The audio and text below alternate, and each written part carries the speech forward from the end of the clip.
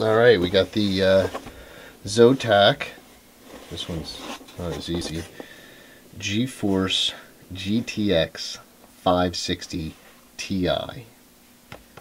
This thing's pretty sweet, I have to say. I've never used this company before, but I heard pretty good things about it. They got really good price points, and these things look really, really, really nice. So let's pop this thing open real quick and see how it looks. And again, I got a 2-camera setup here, so trying to keep it in my little range here.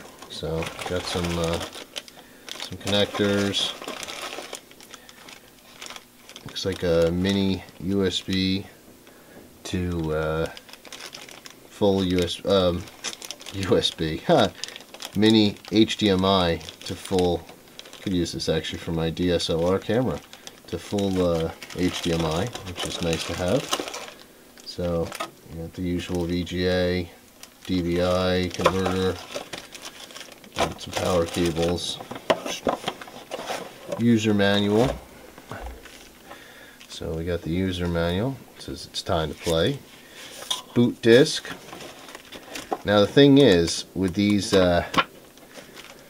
I don't know, I have to double check to see if this thing has an onboard, my gigabit motherboard has an onboard video card. If that's the case, I have to assemble that first. Load up the BIOS, load everything in, and then load this in. I heard you try to hook up and it just gets really confusing and the computer doesn't know what to do. So if there's a good tip for you if you are new to doing this. I am not, but I'm also can't say that I am a seasoned veteran either. Alright, this part you kind of don't want to touch, so let's put this anti-static bag there because it's going to go right back in it, and this is it. This thing is pretty sweet. It's got the kind of goldish orange look. It's got a sweet fan.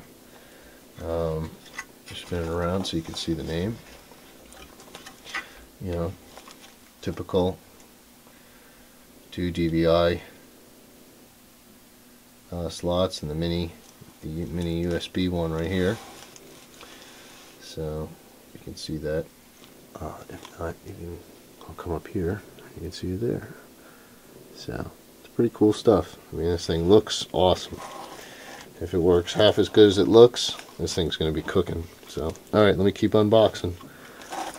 Oh, by the way, it's going to be awesome for CS 5.5, especially in Premiere. I haven't tested anything like this in After Effects, but I'm sure it'll work really well there too. Even though After Effects is more of a RAM preview, and Premiere uses the CUDA technology. I don't know exactly how much CUDA is in this, but I know it has plenty. So I think it'll work out pretty well.